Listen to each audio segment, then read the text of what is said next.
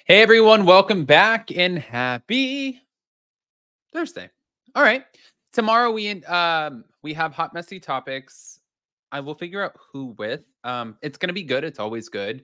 And then today, just to give you guys an update on Up and Adam Channel 2, we're going to have episode 2 of the Salty Podcast premiering with Monica video version. I'm recording another episode with her tomorrow. So if you guys are listening to the podcast, we're going to have episodes Monday through Saturday, I believe, or Monday through Friday, something like that. I don't know. I'll keep you guys posted. But anyways, with that, guys, go ahead, pop off in the comment section, smash the like button. If you're not subscribed, get subscribed.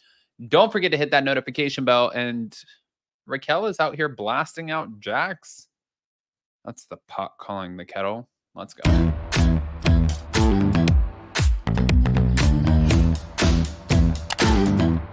Cause no one can do it like we do it, like we do it, like we do it. Cause no one can do it like we do it, like we do it, like we do it. Talking about the pot calling the kettle. Well, here we go. Thanks, Rachel. TasteOfReality.com came out with Rachel Leviss wonders if Jax Taylor went to therapy as a PR spin, knowing Brittany Cartwright was divorcing him. Huh. Interesting take, Rachel. She gave her unsolicited opinion about Brittany Cartwright filing to divorce Jax Taylor during an episode of the Rachel Goes Rogue podcast. Tom Sandoval's former side piece, Taste of Reality, you're so messy, chatted with her producer, who also works in public relations, about the troubled couple from the Valley. The divorce.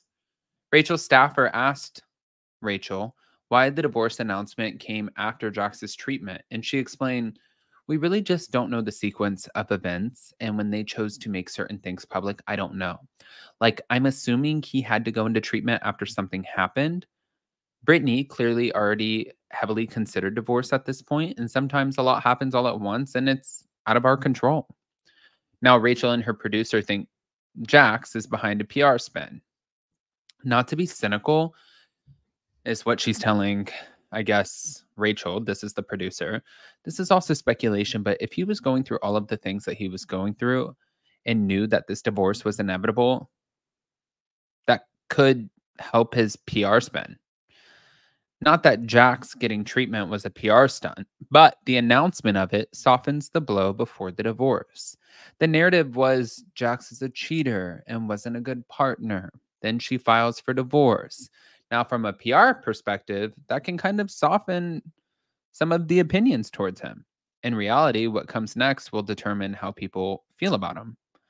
But Rachel, who finally, I guess, understood what her co-host was putting out there, restated, so he gets more of the sympathy card if he comes out of an inpatient program center than gets hit with the divorce papers. And the publicist added, "It's not a bad thought from a PR side." Well, aren't these two? Can you imagine the fact that they're talking about this? And I'm not questioning Raquel, Rocky's mental health. I can imagine the whole world hating on you, turning on you.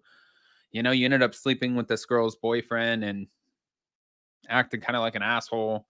And then the world treats you like an asshole. But then they got really aggressive and they're like telling her like awful, awful things. And then people can get to the brink of potentially wanting to hurt themselves. And that is not where you want them to go. But speaking of a PR stint, I kind of always thought that Rachel's was. And now that her publicist and her are both speaking on it, I'm like, I feel like you guys cleverly played this as well. Like, oh, I need help. I need treatment. Like, I feel like they knew what they were doing. That's how they're so easily able to identify what they think Jax is potentially doing. Does that make sense? It does to me. Hold on. I'm going to let you hear it for yourselves. Thank you to CC Loves You. Why the announcement came after his treatment. The divorce announcement came after he's completed his treatment. What do you think about that? We really just don't even know the sequence of events and when they chose to make certain things public. That's a good point. I don't know. Like, I'm assuming that he had to go into treatment after something happened. And Brittany clearly already was, you know, heavily considering divorce at this point. So I don't know if it's just like a matter of timing. I think just like sometimes a lot happens all at once and it's it's out of our control. Well, and not to be cynical, and this is also speculation, but if he was going through all the things he was going through and knew that this was inevitable, that could also been just not that him going in was a PR stunt. We know he went in, but the announcement of it sort of softens the blow before the divorce, right? Because the narrative, if it wasn't this, was just the previous stuff was he was kind of a cheater or he was stepping out on her or he wasn't a great partner, and then she files for divorce. Now with that sort of in the middle from a PR perspective, that can sort of soften the opinion towards him.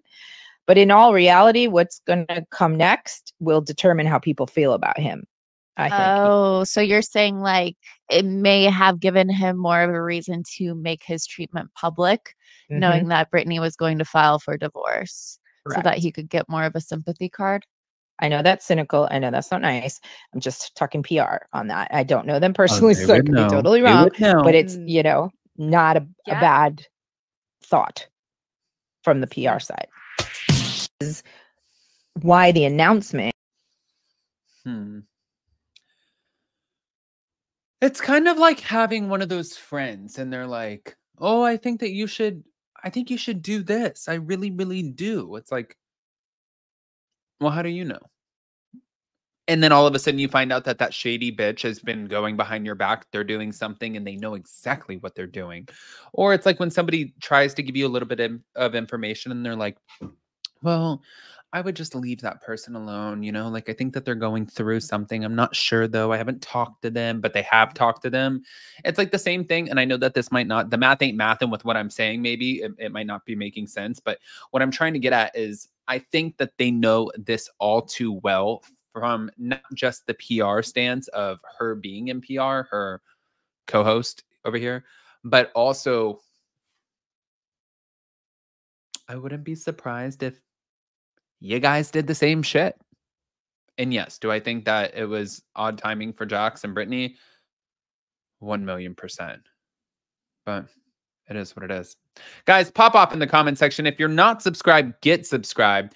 Do not forget that we are going live on, well, it's a premiere on Up and Adam Channel 2 for episode 2 of the Salty Podcast, dropping today at 12:30 p.m. Eastern, 9:30 a.m. Pacific. If you guys haven't seen the promo, go check out the promo. But also, so many people have asked me, where can they find this podcast? I didn't realize that it was going to be such a pain in the ass for you guys to try to find it, but I've been trying to explain it the best way possible, which is anywhere you get your podcast. And I'm going to show you guys. You can go to Apple Podcast, click on top shows, and you can scroll down. Right now, we're number 15, which is incredible. You can click on Up and Adam, and you can see the Salty Podcast episode 2 right there. Boom. Just click on it. It's right there. And then once you click on it, you can press play. And then the rest is just, it is what it is. But guys, I want to hear what your thoughts are again.